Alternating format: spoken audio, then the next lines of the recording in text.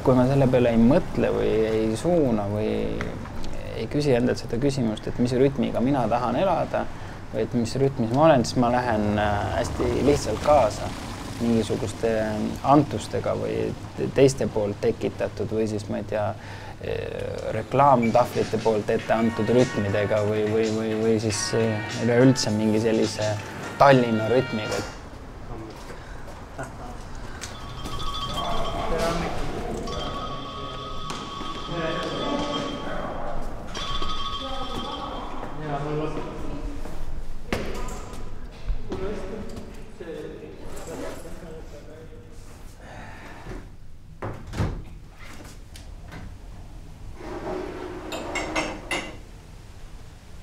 Et need rütmid liiguvad kogu aeg, inimene väga nagu vastuvõtlik nendele rütmidele ja ma arvan, et kahjuks on see nii, et tegelikult me alati ei teadvusta, millises rütmis me elame ja on ka ilmselt ikkagi nii, et kellelegi meeldib, kui me elame tema rütmis, mitte, et igal inimesel on oma rütm ja ta on nii-öelda oma rütmi peremees.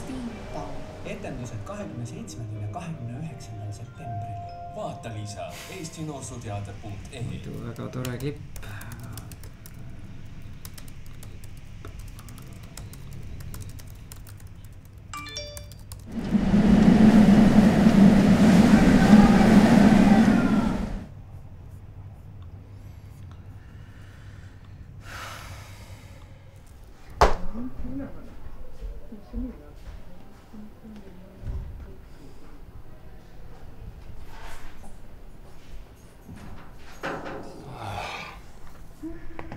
Viimane selle aasta koer. 70 etendus on täna. On või? Jah. Torte? Torte? Tort, jah.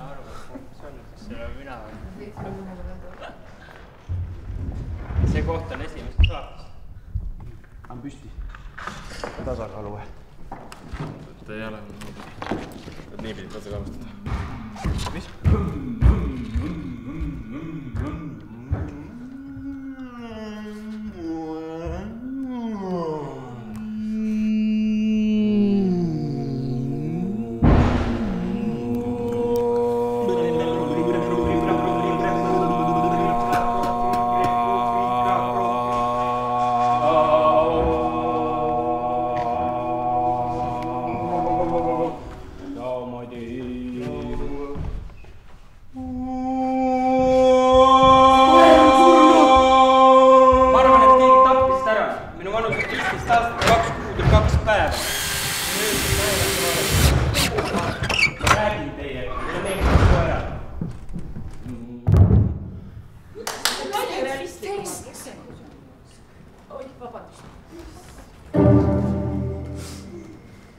Kas see on arusaadav? Ma ei saa inimestest päris täpselt aru.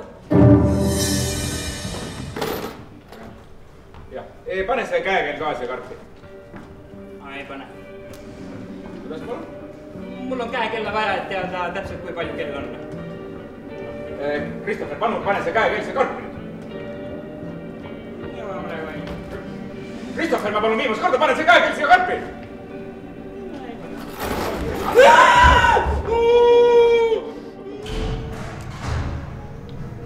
Jasper sai täna märkuse.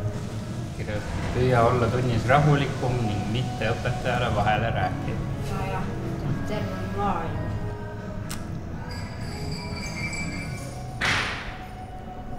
Nii. Ma ei tohi enam kuskil enda nina näidata. Ma ei saanud siia teha. Ja no ma saan, vaata, sul lähevad natukene iga korraga nagu suuremaks, et katsu hoida seda, vaata, mis Iveta on teinud sulle ette sinna.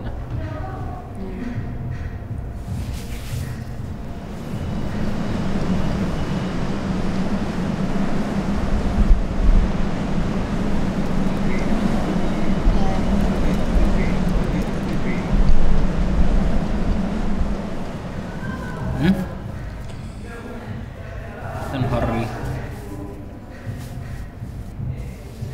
See on maha täht.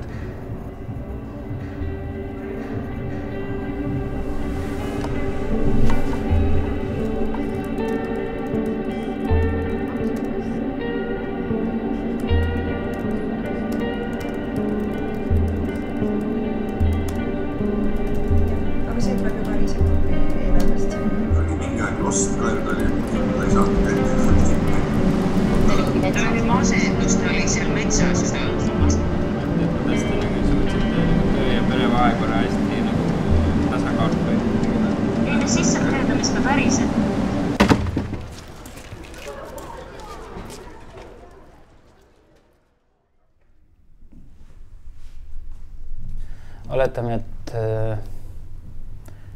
et on selline intensiivne päev, mis algab mingisuguse koosolekuga teatris, siis on nagu kohtumine ja siis ütleme, et on proov või mõni tund õpilastega.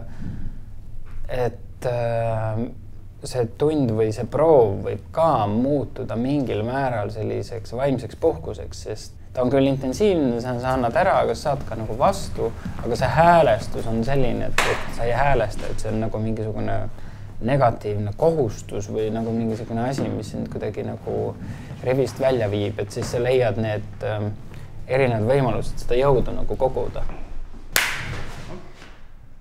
Mõelge nüüd nende pingete peale, mis teil praegu kehas on, kus kohas nad on. Ja et kui nüüd ilma füüsilist asendit muutmata peaks nagu pinged vabastama, et te saaksite mitu tundi sellises asendis olla, mõelge nüüd selle peale, et kuidas te nagu vabastate need pinged.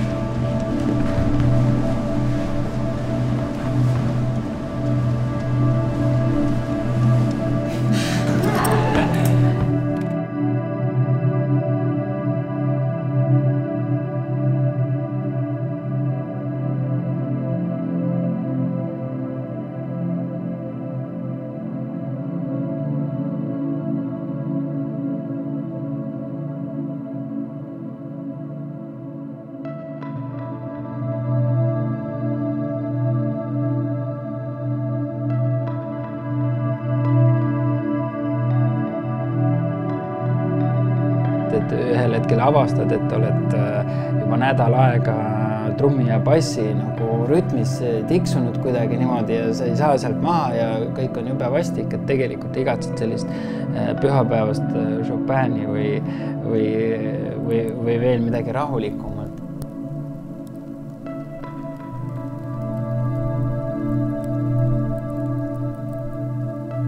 Et nagu ellu jääda, me ei saa võtta seda filosoofiat kuidagi, et selleks, et saavutada rahu ja vaikus ennast sees, peab alati ära minema metsa, et meil ei ole võib-olla enam seda luksust ja võimalust, et kui on, tuleb metsa ka minna, kindlasti. Aga kuidagi me peame leidma selle viisi, et me peame ju siin praegu selles keskkonnas ka nagu ellu jääma, et siis tuleb need vaikuse momendid. Mis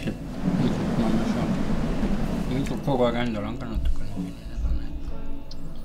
nagu mingi eelaimdus on kogu aeg, et sa oled nagu kogu aeg nagu mingi asi. Hirm on nagu julge, kohe läheb nagu nii jälle kinni. Umbes niimoodi, et kui õhtul on kell on 12, siis päev nagu lõpeb ära, oled nagu tänulik selle üle, et mõtled, et tänane päev sai läbi. Niimoodi, et midagi erilist ei juhtu.